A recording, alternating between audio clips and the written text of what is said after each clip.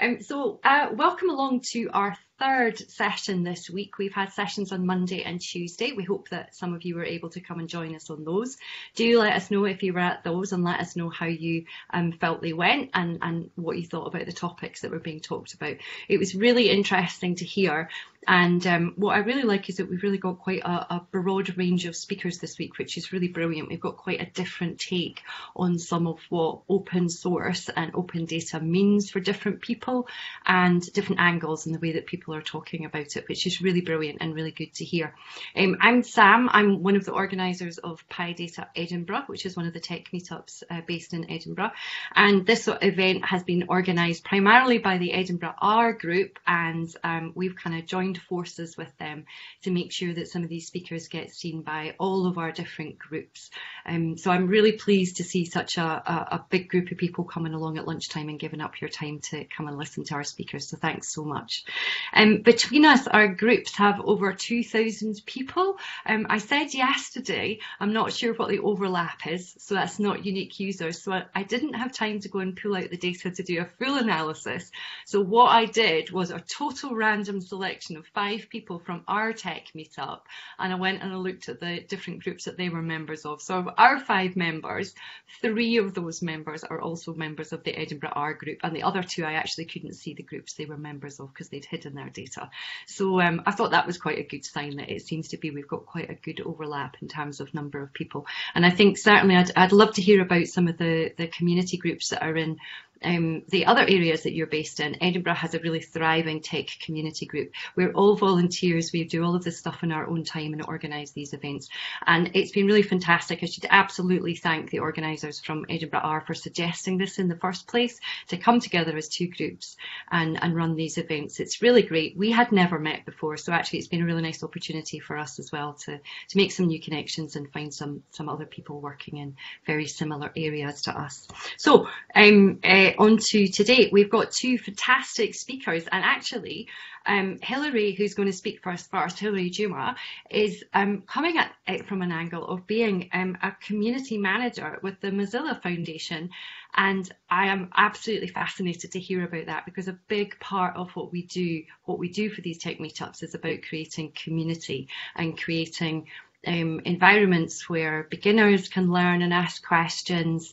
Those that are experienced and want to be able to share that knowledge can come along and help and build skills in other people and show them what they're doing. And a big thing we like to do is actually get people sharing some of what they don't do right and the things that go wrong, because actually sometimes that's the biggest place of learning for others as well, to see that we all get it wrong at times. So Hillary, I am really looking forward to hearing your take on our world of open data. So Hillary's talk is going to be about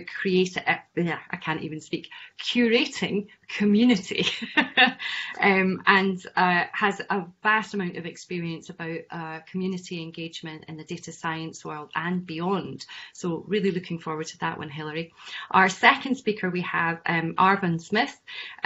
He is a product manager at GitHub, and he's also founder of the Journal of Open Source Software. I hope I've got that right. And I believe we're going to hear more about that in the talk. So Arfon, really looking forward to hearing that as well. Again, brilliant to see these things like resources that give us all extra information and extra opportunity to learn about what else is going on out there. So really looking forward to that one as well. Thank you. I just want to highlight how to ask questions. There is chat within BlueJeans itself, but we also have our Matrix group. Now I'm going to hand over at this point to Greg to tell you a little bit more about Matrix and what that is. Thank you, Sam. I'll keep it quick. As you said, we have a Matrix room. The intention here is that because this is a week-long event, we don't want the chat to disappear at the end of each hour-long session. Rather, we'd like to build a community around the concepts that we're talking about this week and to keep the discussions going into the future. To that end, Matrix is a much better place to do something like that. I know, for example, Mozilla use Matrix as well internally, which is really nice.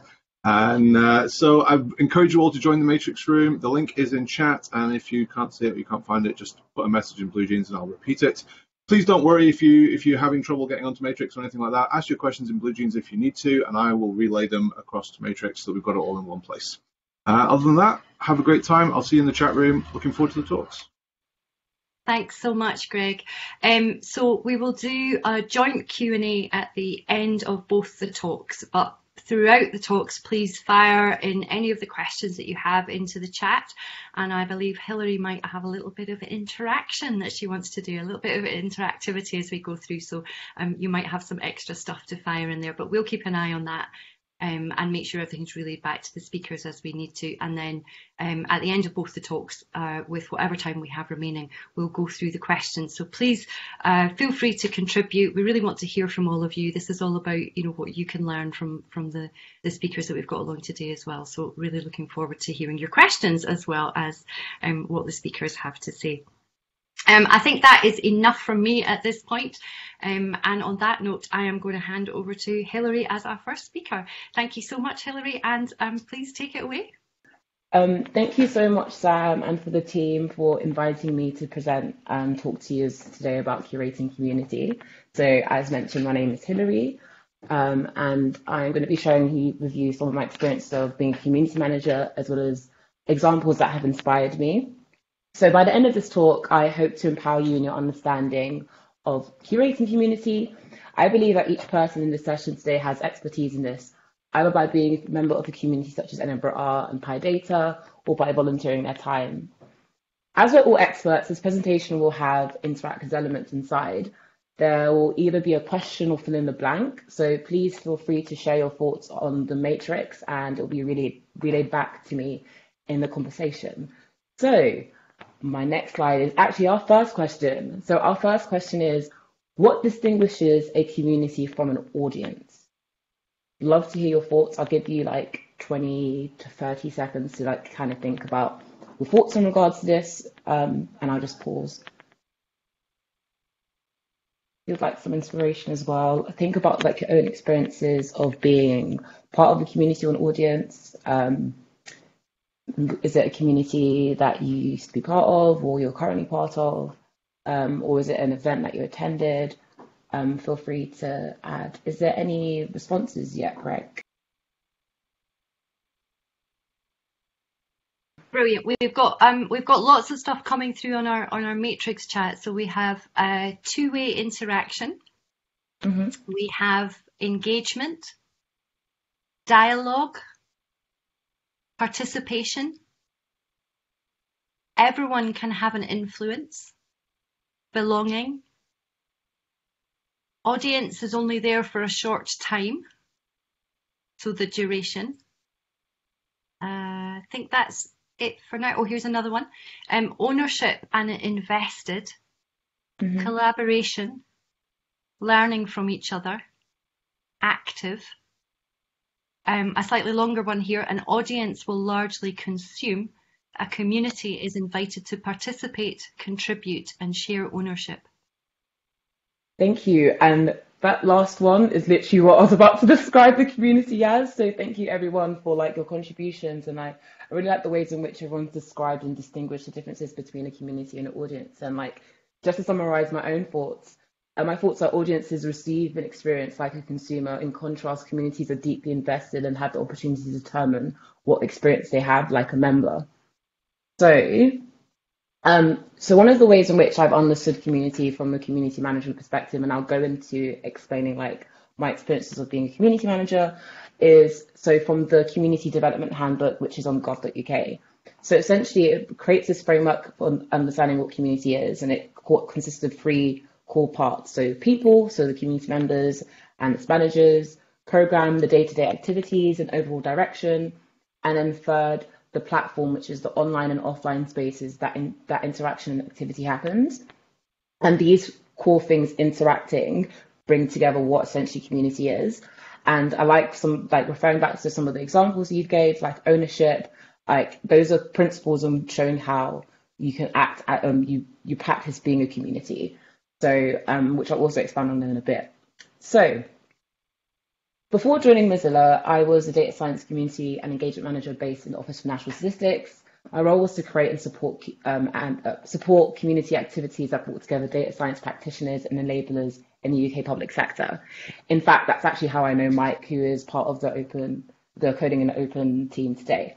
So Some activities are listed on the screen that I've helped to create, such as Data Ethics and Society Reading Group, which I helped to create with colleagues, the Data Science Community of Interest meetups, which used to happen every 2 to 3 months, and our annual conference that has been both virtual and in person. I'll go more into depth with some of these activities as I share with you what you can consider whilst curating community. So currently I am, well, as of literally last week, Monday, I started my role as a Common Voice Community Manager at Mozilla. So what is Common Voice and why is this important? When was the last time you used voice technology? Was it when you were reading the subtitles, when you were on a Zoom call? Was it when you were trying to speak with your bank on the phone and had to go through an automated caller to be put through to the right person? Do you also happen to have an accent or speak in a language that the voice recognition doesn't recognize? Voice recognition technology is a key aspect of how we interact with the digital world. And it's so important that we are enabling everyone to have the opportunity to not be left behind. So Common Voice is a community-led project to build a multilingual open source dataset that can be used to train voice recognition models.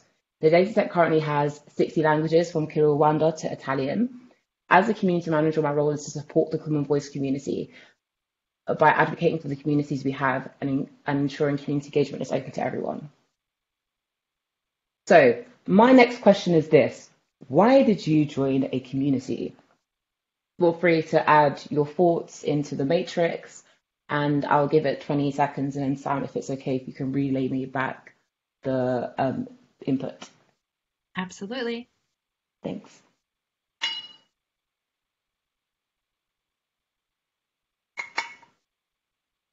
Is there any responses at the moment? Could you share? We do, yeah. Could you share 3 if that's okay? Of course. So we have to repay the help that I was given when I started a project, because I believed in its aims. They needed a skill I could offer, and I thought it would be useful for the audience. And then to develop my skills. And then we've just got one other short one on there at the moment. So for inspiration. Cool. Thank you. Thank you everyone for sharing your thoughts as to like why you joined a community. And like I think that's really powerful, those stories about like knowledge sharing, building connections and like giving back. So I think one of the key things to think about when you're creating community essentially is the why. So the why is like the big why question. So just to mention, just so it helps you following the rest of this presentation, on each of the following slides, I explain the aspects of curating community. On the left-hand side, there'll be a case study, and then on the right-hand side, there'll be like a toolbox of resources you can look to like deepen your knowledge, because a lot of my experience with community management and learnings has been from other people as well as in learning from my own community networks that I have. So as I mentioned, the first thing you need to ask is your why.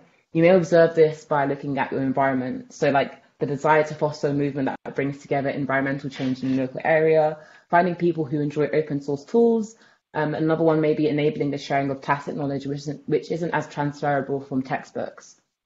So to give you an example, in the early days of the data science community in Gov, members recognized that they needed to understand the art of the possible in the public sector. Developing a community helped to enable space for the sharing of tacit knowledge between government and public sector departments as they develop their data science capability. So community platforms such as the Government Data Science Slack were introduced to help serve a similar function to Stack Overflow as a way to provide help and support on the doing of data science in the public sector. And I think the why also is quite important in regards to informing the social identity of the community. So on the toolbox, I've referred to pages 7 to 18 of Cultivating Communities by Emily Webber, which is a really amazing book. And in those books, in those pages, she shares like why you need a community and how like it could be very important to supporting the sharing of tacit knowledge, because people can use, for example, sessions such as this to share their own experiences and practices of applying and doing open source. Cool. So the next thing that I think is really important when you're curating community, once you've established your why, it's really important to visualize your network. So, and when I say visualize your network, is because those are people that will support you in regards to like possibly being community members or even advocating for you. And in order to do this, you need to be able to communicate courageously. So, so one of the quotes that I've been inspired by whilst like researching and doing this presentation is from the Open Leadership Framework by Mozilla. So like one of the things is you'll be far more effective as a leader when you have your own mentors, cheerleaders, supporters. These are people who can encourage and advise you. They'll be your closest allies in creating this project.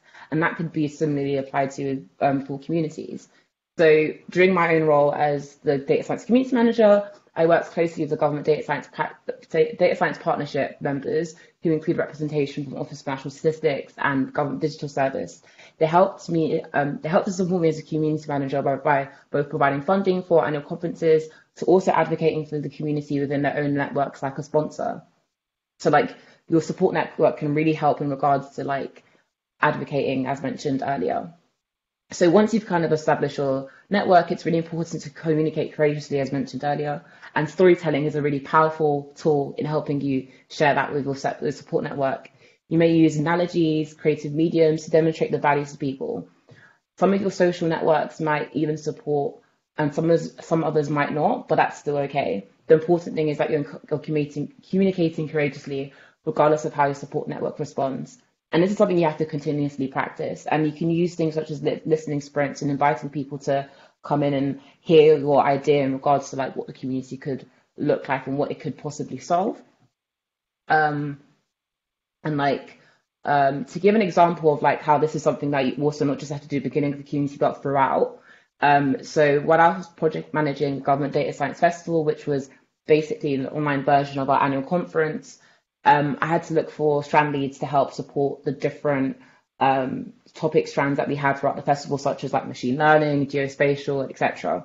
To reinforce the community core, I asked people in my support network who I knew had specialities in this topic area to see if they would be interested in supporting, and those that did come forward, that they provided immense value to the festival.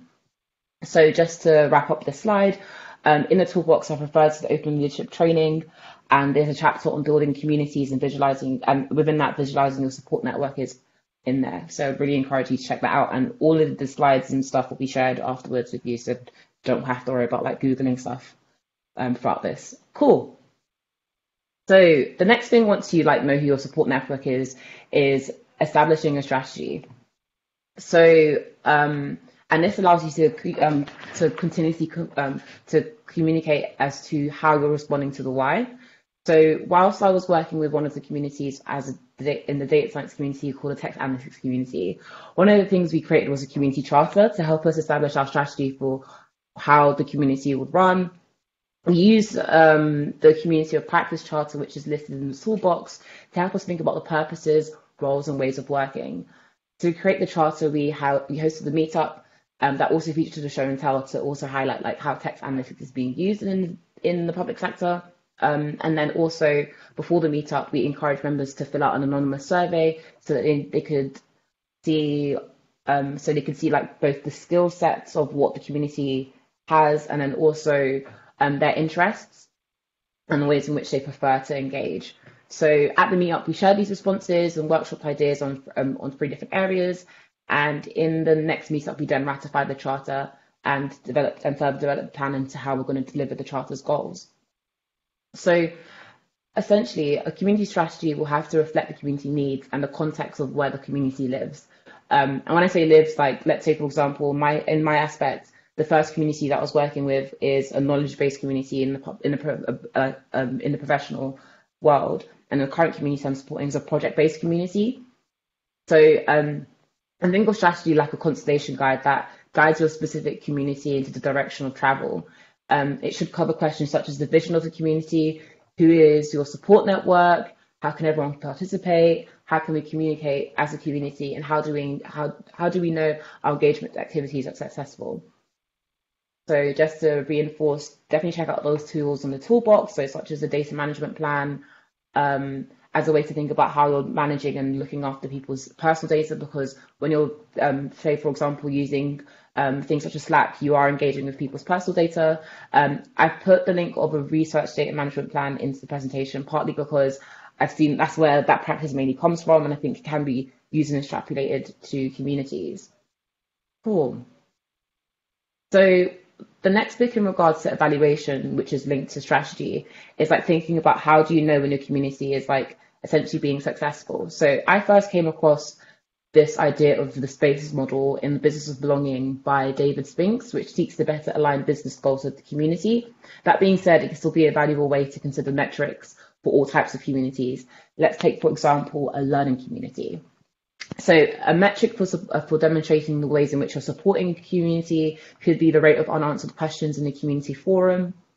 A metric of where you're showing that like the community activities are aligned with your purpose is by using like things such as member satisfaction surveys. A metric you could use for demonstrating that you're advocating that the advocacy, so encouraging the new members, could be like the rate of the new members throughout a period of the year.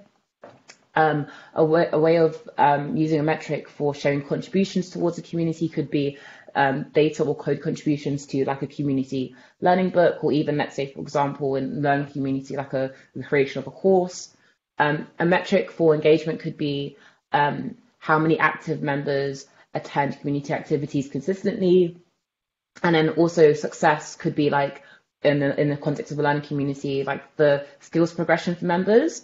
So like, let's say, for example, the person had started learning intro to R, and now that like they know how to like use R and apply do machine learning whilst using R as well.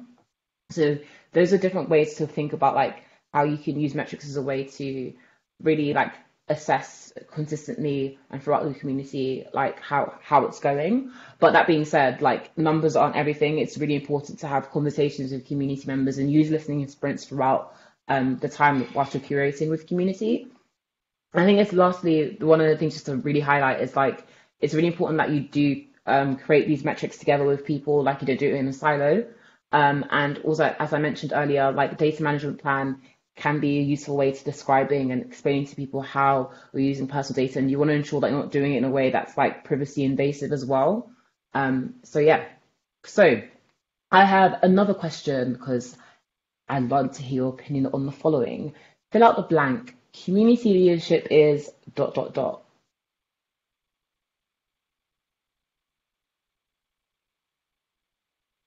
I go for it? We've got a few answers. Cool. Could you share? The word hard appears a few times. So that only counts as one answer. Another one, reflective of the community. Mm-hmm. Hard appeared again up just now. There's also enabling others and getting out of the way. Cool. Thank you so much for everyone's contributions. And just as a quick question, Sam, how am I doing for time, just in general? Let me just want do to a double quick check. You've got about 5 minutes. Okay, cool. I'm gonna try and whiz through this. So thank you everyone for your contributions to that, and like I really like that you shared the vulnerability of community leadership, both that it can be hard, but also like the aspect of delegation and moving out of the way. So I'd like to describe community leadership as open, and I really want to encourage you to check out the Open Leadership Framework, which I'll be touching on throughout the rest of the presentation. But essentially, the Open Leadership Framework is a set of principles and practices, skills people can use to mobilize their community to solve shared problems and achieve goals. It was created by colleagues at Mozilla. So using the framework can highlight ways in which you can demonstrate this when you're curating community. I've linked to the GitHub link repository of the framework, and there's also like a supplementary training resource as part of it. So essentially, when I mean open, community leadership is open, openness is described in the Open Leadership Framework as understanding, sharing, and participation. So understanding meaning work is accessible and clear, as well as transparent about project structure. 2, sharing, so it's adapting, reproducible, and spreads with people that are engaging with the project or community. And participation and inclusion, so shared ownership, agency, inviting, relevant, and it's safe for all. So like there's a table that's in the Open Leadership Framework, which kind of highlights both the ways in which the principles, which is the understanding, sharing practices, and design, build, and empower, which are the actual ways you can practice doing open leadership. And I will quickly go through some of these examples. So firstly, one of the ways in which you can practice open leadership is like through design. So design is about making contextual and deliberate decisions about how and when to be open. So to give you a few case studies, so whilst I was a community manager, there was a session. Well, one of the things that different departments do is coffee and coding. And essentially, coffee and coding is like this hour where people share what they're working on in regards to like a code project. So let's say, for example, how they can make tests better in Python, and etc. And one of the key things about coffee and coding is that there's a public repository about that shares both when the sessions are happening as well as like when as well as resources from the talk. So let's say, for example, code, so people can share and in their own time go through. Sometimes there's sessions of tutorials, and that's quite useful. Another case study I'd like to highlight is Hexi time. So in the framework, they talk about under build the importance of information sharing focus. And Hexi time essentially was this amazing tool and platform created by John and Hesham, who are health practitioners who partnered with the Q community. And essentially, colleagues can offer and provide one-to-one sharing of skills. So to give like a quote of someone that's used the platform, using Hexi time enabled me to levels the playing field of connecting and exchanging, and not being based on hierarchy, title, or seniority, but on skills, knowledge, and demonstrating one's function doesn't determine their value or the value of their skills and experience. So I think that quote highlights like how you can use things such as like essentially time banking as a principle and a practice to share and distribute knowledge. And like the way in which the platform works is very open. You can see all of the offers that people have, and as well as requests people have. So it really does enable that sharing. So I'd really encourage you to check out that. So another aspect of open leadership is build. So creating structures and systems that ensure clarity and process-based management. So think about communicating. So how are you communicating within your community? So to give an example, you may have like a community roadmap, which allows you to show like what are your plans for the community this year. And similarly to the strategy, you really want to create this with your community. So one of the things that we did in the data science community was that we did a survey of what people thought last year about like what we should do for 2021. And then this was incorporated in the community roadmap, and then fed back at one of our community meetups so people can see what our plans were for like the community of interest, as well as new ideas that we had for the community. And then in the toolbox, I've just added in a really useful link to community channels in which you could possibly use for community, and it's in the community club. It's hosted by the community club, which is a really amazing space for community managers and community builders alike who want to share knowledge and practice about how they're managing communities. Another way in which like you can build and provide agency in regards to decision making within communities is really demonstrated through Wikimedia's practice of a wish list. So essentially, a wish list is an annual opportunity for community members to ask for features and fixes for Wikimedia Foundation to work on. The criteria essentially are popularity, size, scope of the project, level of technical and visibility, risks, dependencies, and potential risks with other communities. And this wish list process enables people to democratize the decision making within a community. So like you can mobilize around a different feature, for example, and I think it's a really powerful way in which they enable decision making within Wikimedia. I'm going to move on to another question to think about, but because of time, I won't necessarily get your feedback on. But like, what encourages you to become a more active member of a community? So one of those things that encourages people to become an active member of the community essentially is the experiences they have, as well as the ways in which they are engaged with. So one of the things that the Common Voice team have done with MozFest was team up with Amsterdam University of Applied Sciences and University of Groningen to host a contributor-thon. So as mentioned, Common Voice is a community-led open source data set. And one of the things that the contributor-thon does is like both showcase what Common Voice is, but also encourage contribution. So why would the team up with the partners that they did? So Frisian is spoken by 500,000 people, mostly in the Dutch province of Friesland, while there are 23 million Dutch speakers worldwide. Many voice technologies fail to recognize speech in either language due to the lack of data in voice audio databases, and disenfranchising Dutch and Frisian speakers users alike. So essentially working collaboratively with partners enable over the 8 days of the contributor-thon help to encourage participation, but also showcase how students were using and researchers were using voice technology within their own work. And as a result, there was like over 10,000 new Frisian clips and then 4,600 new clips in Dutch. So one of the things you want to consider about when you're engaging with the community and like curating that aspect of energy is like, how are you onboarding members? Like, how are you encouraging discussions? Or could you use Ask Me Anythings and so on and so forth? Am I for time, I think? I'm gonna interrupt at this point because I want to make sure that we have time for Arfon at it. That is really fascinating. If there, in terms of the slides, obviously you absolutely said we were going to share them, which is really super. And I think your additional questions are brilliant. And we can put them into the chat and we can put them into Matrix and actually get people to feed back into that would be really, really super. And we'll still have a few moments at the end of it, I think, for questions, but. I think we'll have to just call it a halt to make sure that we get Arfon in here and get it into it. Brilliant talk. Fascinated. I've got lots of notes because it's given me lots of ideas. So thank you so much. Do you want to pop up your contact details or anything if you've got a final slide that you just wanted to quickly pop up? But and then Arfon, if you're at the ready to get going.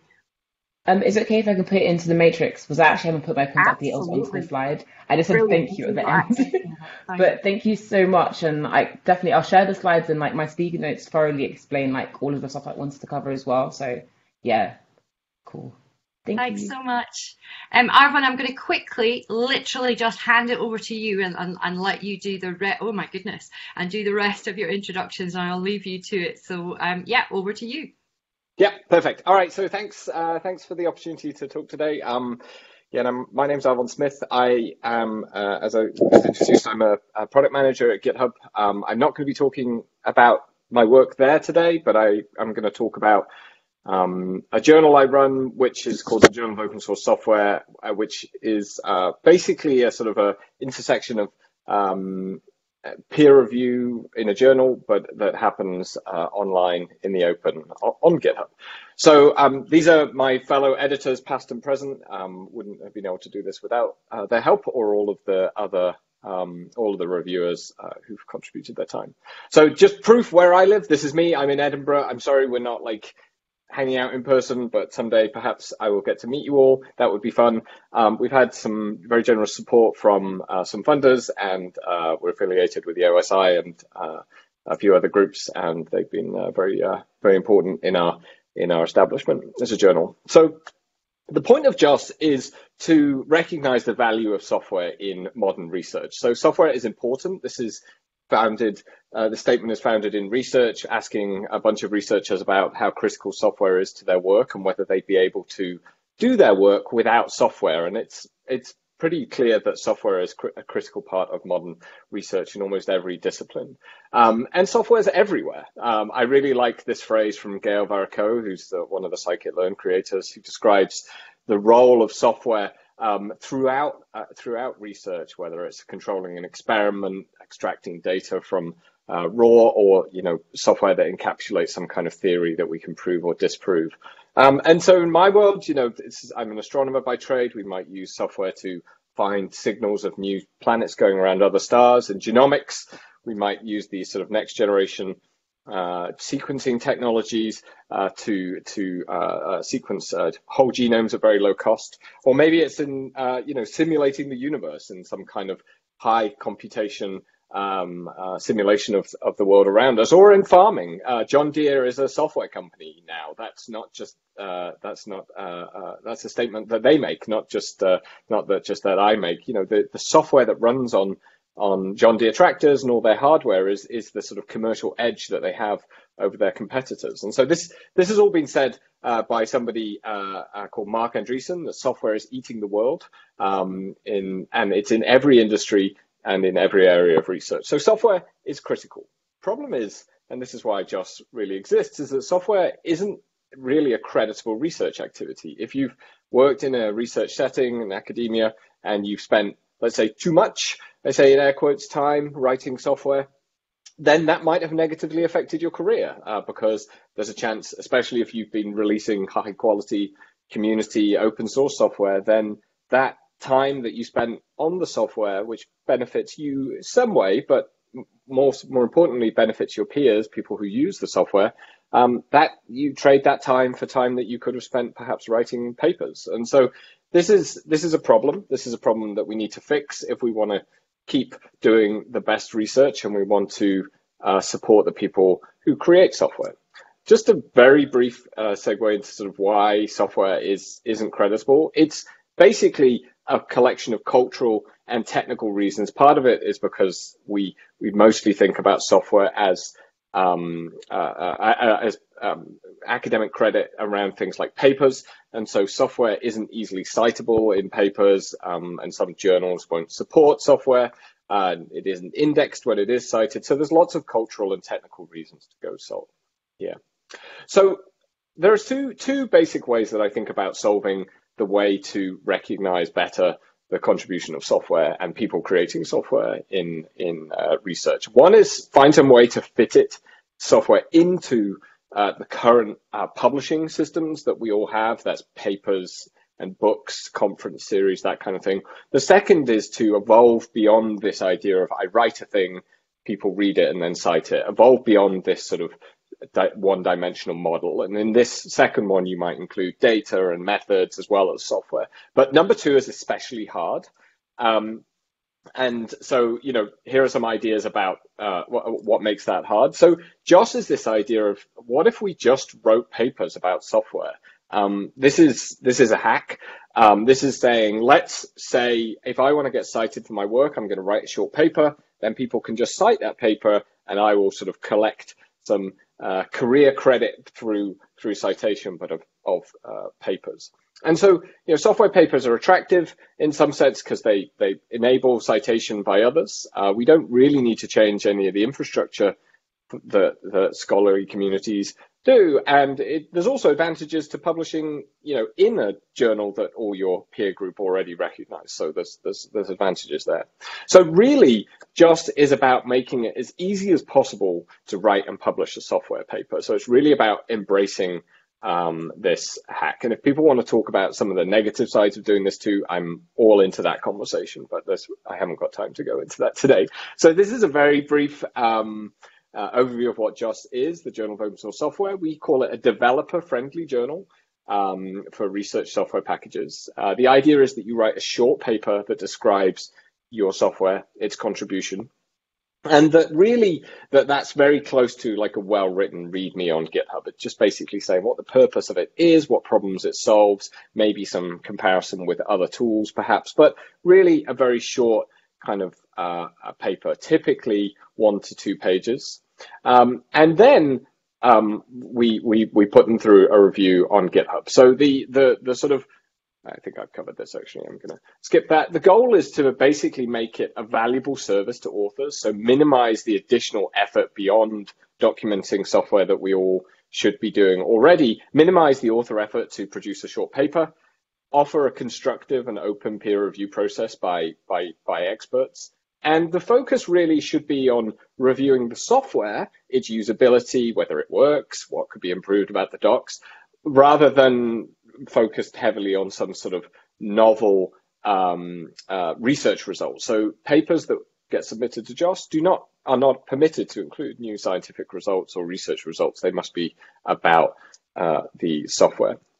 And the other thing, and this is kind of important, this is where sort of academia meets open source. We wanted to leverage the best parts of open source workflows and conventions where we could. So that means carrying out reviews on GitHub and trying to foster a collaborative and welcoming community with a transparent decision-making process around editorial decisions, which is actually pretty unusual for journals, and use all the open source tools available, such as Pandoc, to make the experience as low cost as possible. So leverage open source tools in the sort of document production process. The last thing is, and this is kind of a defining feature, it turns out, for JOS, is automate as much as possible. If you've worked or interacted in any sort of reasonably sizable open source community, you will find that there's a lot of automation going on. That might be through like continuous integration with things like Travis and GitHub Actions, Circle CI, that kind of thing. But it might also be sort of bots that you interact with in pull requests and issues where there's some automation happening to assist maintainers and contributors. And so this is a big part of what we do at JOS to reduce our sort of cost of running the journal. So I want to just give you a very brief overview of what it looks like to actually submit and be reviewed at JOS. So this is a diagram from our docs that kind of gives you a summary of what it looks like. I'm just going to quickly skip through. So people go to the JOS website, you submit a little bit of information in our form that describes the title of the submission, where the software is, and a few notes for the editorial team.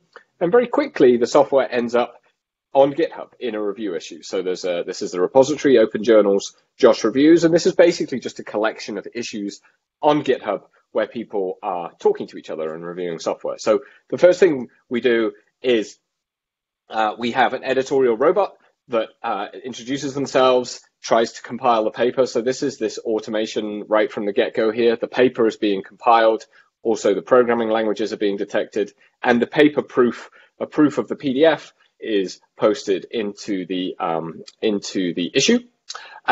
Here we have a managing editor. This is Kyle, who was on rotation this week, asking a couple of the editors who are specialists in this topic area if they have some capacity to take on this paper. And so Lorena here agrees, which is great. And then the author here is actually suggesting some reviewers. So, if you're looking for people who could give a good review, then here are some of my suggestions. Then the managing editor asks the robot to assign Lorena as the editor, and the robot responds. And then, sure enough, we have a reviewer saying, I'm actually interested in helping out review this. And Lorena says, thank you, and assigns the first reviewer to the submission. And then looks like the second person also volunteered to review. So this is kind of like a dream experience if you're an editor, people just volunteering to review, which is always very nice rather than having to chase down potential reviewers too hard. And then just doing a few sort of pre-flight checks before starting the review. Lorena's asking the robot to check for missing DOIs. So again, this is part of our automation, trying to produce good metadata when we publish, and then starting the review. So every paper on JOS goes through, has two issues. One is like the clearinghouse where we assign the editor and find reviewers. The second is where the actual review takes place. And this review process was actually inherited from the R OpenSci community. I don't know, some of you may be familiar with this. This is a community of researchers publishing very nice packages in the R programming languages with a focus on open science. And so the issue has the information about the editor, the reviewers, and the author, and also a badge that can be included in your README. And then there's a checklist for each reviewer that they work through, and they sort of work through that, and as they go, open up issues on the repository as they go through the review process. So we're getting towards the end of the review here. Editors doing some last checks. The paper's now being reviewed, the software's been reviewed, the checklists have been completed, and we take an archive of the software. Then this is now our editor-in-chief on rotation here, also called Lorena, confusingly, but different Lorena now, who's asking Whedon to do a sort of pre-submission check that it's ready to go. And then there's the last stop, which is deposit for real. And our robot likes emoji, as you can tell, tweets a link to the paper, and the paper's published. And all of that happens in the issue. There's no manual production process on the part of the editors. So this is like a big deal compared to most editorial processes. And this is the final published paper on the website. So just to give you an idea of sort of scale we're working at, we've currently, over the last 5 years, we've published about 1,300 papers in JOS now. And I actually need to update this graphic. I forgot to before this morning. So I projected we'd be publishing about our 1,000th paper in about June. I think that was about right. And so I just want to spend the last couple of minutes talking about what I mean by where open source meets peer review. And so, when I think about open source, open source is this right to use, modify, and share, but it doesn't say anything about contribution. There's a different term that I prefer, and I think this is in many ways pretty compatible with what Hillary was just talking about, this idea of open collaborations that are about, this has now words about what it means to work collaboratively in the open and be receptive to contributions from a broad community, from anyone who shows interest. And this is a definition from Carl Fogel, who literally wrote one of the books about open source software. And so the idea behind JOS is, can we make a journal that has these same ideals? So I'm committing a bit of a sin here by using the wrong logo for GitHub, but I'm using the old one because it used to say social coding. And, in many ways, what we're doing at JOS here is trying to emulate what popular projects do, and I'm going to skip through a little bit for time here, but where people can, work openly, like a project like AstroPi, work openly, open issues for each other, make contributions in the open, discuss those changes with each other. If you've seen a popular GitHub project that does this well, people are not only contributing code changes on GitHub, but are also, working on docs together and governance, and the whole kind of process is open. And in many ways, if you look at the sort of scale that GitHub's working at, I believe there are something like 2 million research articles published per year. There are something on the order of 100 million pull requests annually on GitHub. And I think of GitHub as the biggest peer review platform on the planet. It just happens to be that lots of that peer review is not of academic content, but just software. And so in many ways, these open source projects are sustained by contributors and maintainers, and that growing a contributor base and being receptive to contributions, code, documentation, discussions. There's this sort of new, really open source that sort of started with the Node.js communities about what it looks like to try and be sort of radically open and open to new contributors. And so, collaborative open source has this idea of, create more users through education, have a liberal contribution policy, and, help people become leaders through participatory governance. And these are all traits that we're trying to mimic in JOS. And so there's this idea of sort of a contributor funnel in open source. This is written in a blog post by my colleague Mike McQuaid, who's the main maintainer of Homebrew. He talks about this transition from users to contributors to maintainers. I'm just going to skip through this. In JOS, I think we have a similar contributor flow. I'm not sure if it's people are reviewers first, then become authors, then become editors, or whether it's actually a little bit different, where it's authors first, reviewers, then editors. But there is this contributor flow that we see and that we encourage. And so that's really encouraging for us. The last thing I wanted to say, and I'm very nearly done, I promise, Samantha, is, bot-assisted communities are a big part of open source these days. I showed you our robot. And I think, one thing I would encourage everyone to go look at is this idea of webhooks and this sort of asynchronous, there's webhooks on GitHub, on GitLab, on Bitbucket, this idea of having activity happen in your community and then automating behavior. And there's a huge amount of work that goes on in this space. So last but not least, if you're interested in JOS, how it works, we've written up how all of this work that we've done has allowed us to run a very low cost journal. Cost us about £2 per paper to publish, and that's zero cost to authors. And so we like to think of JOS as a collaboration between authors, editors, and reviewers, and that feels pretty good to us. So thanks so much for your time. Brilliant. Thank you so much, Arfon. That was really, really interesting. And I'm having a moment of clarity there around names and things like that by a comment that's just gone into Matrix, but now's not maybe the time to get into that particular point just now. We've had lots of interest on both talks. So Hillary, I hope we still have you there. We've probably got time for at least a question each. So I'm actually going to start with you, Arfon, just because one's just popped up there, and a quote from Derek: "This is a brilliant idea. Instead of using a traditional publication model to publish an application note. The question is, a big deal in my field is to have a paper searchable on the PubMed repository. Mm-hmm. Is it possible for one of these papers to get a PubMed ID, and I'm hoping you understand more than I do. I do, and I thank you for asking. I'm delighted to say yes, very soon. So PubMed requires this thing called JATS, Journal Article Transport System or something. It requires a particular format to be ingested into their system, and we're actually working on that right now. In fact, in 5 minutes, I'm going to go talk to somebody about that. So yes, we do know what it's going to look like to get indexed by PubMed, and it's on our to-do list. We're already indexed by Google Scholar, but we're not in PubMed yet, but we should be soon. So thanks for the question. Brilliant, thank you. And I'm still hoping that made more sense to the person that got it back than it does to me, but it's always something to learn. Hillary, lots of interest about your talk, lots of thanks for it, and about real practical ideas. So a couple of really interesting questions around it. So one of them is actually around burnout. How about burnout within the network, and how would you approach it? The person says that I definitely saw burnout within my community work, and I don't know how widespread that is.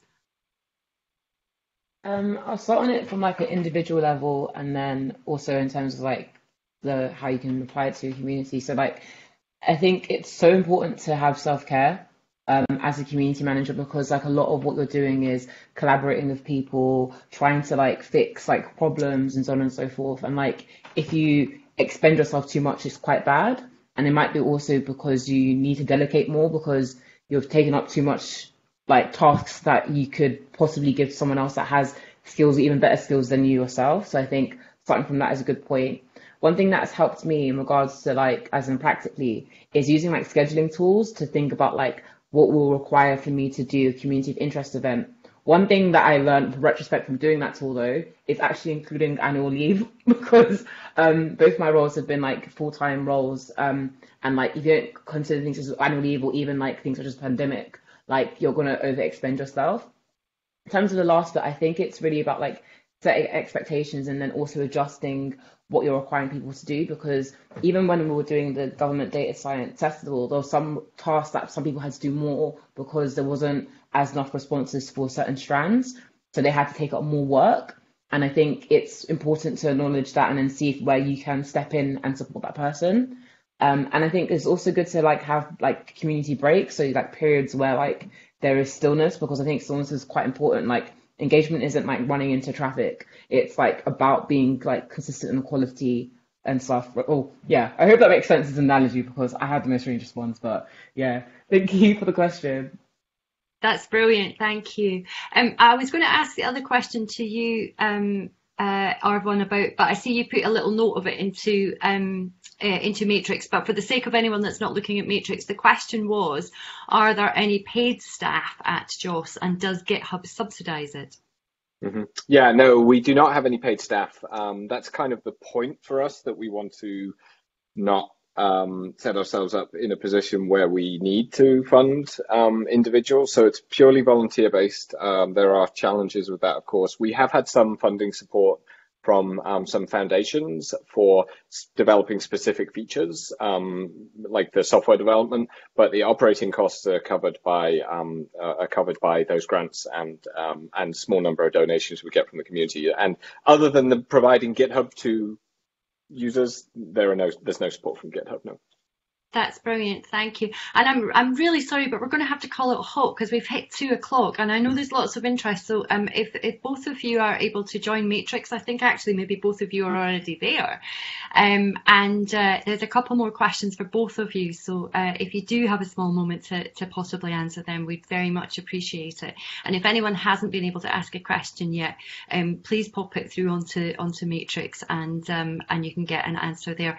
Thank you both of you so much. But totally different angles, and again, it's just so interesting to see all the different aspects of what these areas mean to all of us, and how we can kind of interact together as community, and create really useful solutions that make things work in a better way. There was a quote went on to Matrix, which was automate everything, and maybe that's a good takeaway for today. Is we should automate everything and make our lives a little easier for it. So thank you again. Now I'm actually going to refer back to the team from Edinburgh R at this point about what's happening tomorrow at lunchtime. Is there anything we can fill in there, either from yourself, Greg, or from Mike, that you want to say about tomorrow lunchtime? So I'm giving Mike a chance. I'm giving Mike a chance. okay. I'm turning on cameras and things. So we have Sian Basker, who is a CEO at Data Orchard. You may have come across their Data Maturity Index. It's being trialled by the Scottish Government at the moment, and is used a lot in the not-for-profit sector, so across universities and public services and charities, and increasingly in the for-profit, the private sector. I will drop a link to the chat in it, but it quite neatly rounds up a lot of the things we've talked about over the past 3 days as well, around culture and skills and leadership and tools. So I think that's going to be fantastic. We are at the moment wondering about having a very short 10-minute roundup of what we've heard over the 4 days so far. And then I think there'll be a brief discussion led by Greg about what we will do on Friday. Do you want to step in and say anything, Greg, or have I covered it all? No, I think that's fine. We have a planning document in the Matrix room, or I can share. I keep sharing the link occasionally because people are struggling with the widget, it seems. But current votes are for some kind of unconference session on Friday with topics being filled out on the pad, which is popular. So I think tomorrow we might well have to get together and decide what Friday looks like so I can create the rooms ahead of time. That's brilliant. Thanks so much. And we hope you can join us tomorrow and Friday with what's coming up. And thank you again for joining us at lunchtime. We hope you have a lovely rest of the day. And thanks to the rest of the organisation team for making everything work today. And thanks again to the speakers, and goodbye to everybody.